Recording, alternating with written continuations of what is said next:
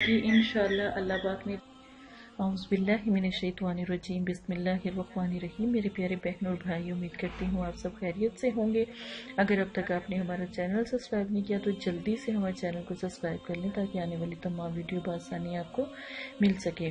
اگر آپ کو کوئی پریشانی ہے، کوئی دکھ ہے، تکلیف ہے، کوئی بھی کیسا بھی مسئلہ ہے، آپ کی زندگی کا کوئی بھی چھوٹے سے چھوٹا، بڑے سے بڑا مسئلہ ہے تو ہم سے ضرور رابطہ کریں۔ انشاءاللہ آپ کی یہ بہن آپ کی بھرپور مدد کرے گی۔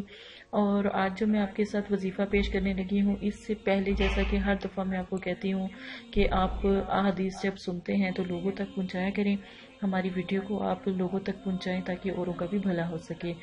نبی پاک صلی اللہ علیہ وآلہ وسلم نے ارشاد فرمایا، جو شخص مجھ پہ کثرت سے درود شریف پڑھتا ہے تو بے شک اللہ تعالیٰ تم کو پاک بھی کرتا ہے، اور 70 فرشتے آپ کے لیے دعا بھی کرتے ہیں، اور 70 گناہ آپ کے معاف بھی ہو جاتے ہیں، اور 70 مرتبہ اللہ رحمت کی نظر سے دیکھتا ہے۔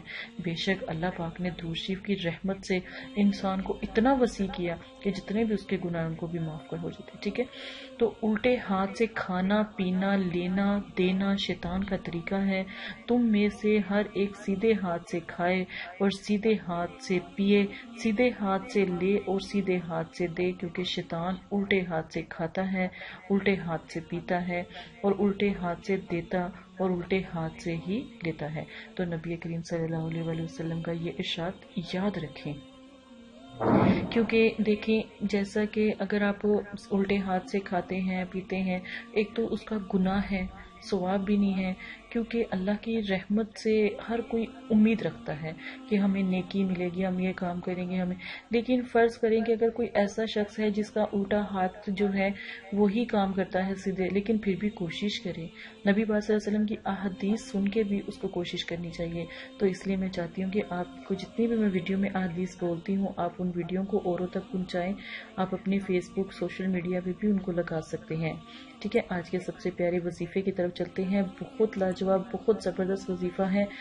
اللہ کے ایسے 2 نام جو آپ پڑھو، راتوں رات آپ کی جتنی بھی پریشانی ہے، جتنی بھی مشکل پریشانی، دکھ تکلیف ہے، صبح ہر حال میں انشاءاللہ ختم ہو جائے گی۔ صرف اور صرف اللہ کے 2 نام آپ پڑھیں اور انشاءاللہ کبھی آپ کو نا امیدی نہیں ہوگی۔ سونے سے پہلے یہ وظیفہ کریں، یا پھر آپ صبح بھی یہ وظیفہ کر سکتے ہیں، چلتے پھرتے بھی کر سکتے ہیں۔ یا حسیب، اور یہ 100 مرتبہ آپ پڑھ لیا کریں، 100 مرتبہ روزانہ پڑھ لیا کریں، اول آخر درود شریف کے ساتھ پڑھ لیا کریں۔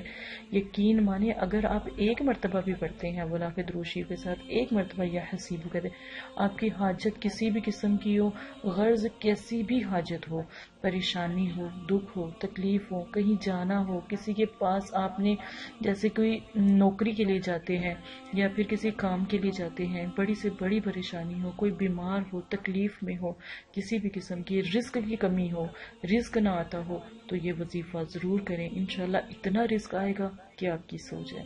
جو پریشان حال لوگ ہیں، بیماری سے، گھروں میں رشتے نہ ہونے کی وجہ سے، شادی کی وجہ سے، اولاد کی وجہ سے، ایک دفعہ یہ وظیفہ ضرور کریں۔ انشاءاللہ دوبارہ آپ کو کوئی وظیفہ نہیں کرنا پڑے گا۔ اگر آپ اس کو عمل کی طرح کرنا چاہتے ہیں تو عشاء کے ٹائم یا پھر فجر کے ٹائم کم از کم 2000 مرتبہ 3 دن کریں۔ آپ کی جو بھی مشکل ہوگی وہ آسان ہو جائے گی۔ انشاءاللہ اللہ تعالیٰ پسند کرتے ہیں جو اللہ تعالیٰ کو پکارتے ہیں اور اپنے رب سے دعا کرتے ہیں۔ اللہ پاک نے کہا کہ نماز پڑھو، اگر تم دعا نہیں مانگتے تو تمہاری نماز کا کوئی فائدہ نہیں، کیونکہ جب دعا جو ہے، نماز عبادت کا مغز ہے، اگر دماغ ہی نہ ہو تو پھر میرا نہیں خیال کہ کوئی عبادت بھی کام آتی ہے۔ تو میرے پیارے بہن بھائیوں، اگر کوئی پریشانی ہے، کوئی جادو کا مسئلہ ہے، کوئی جنات، جادو یا اسیب کا مسئلہ ہے، کسی قسم کے گھر کی بندش ہے، کاروباری بندش ہے، تو پلیز اپنی اس بہن سے رابطہ کریں، انشاءاللہ آپ کی بھرپور مدد کی جائے گی۔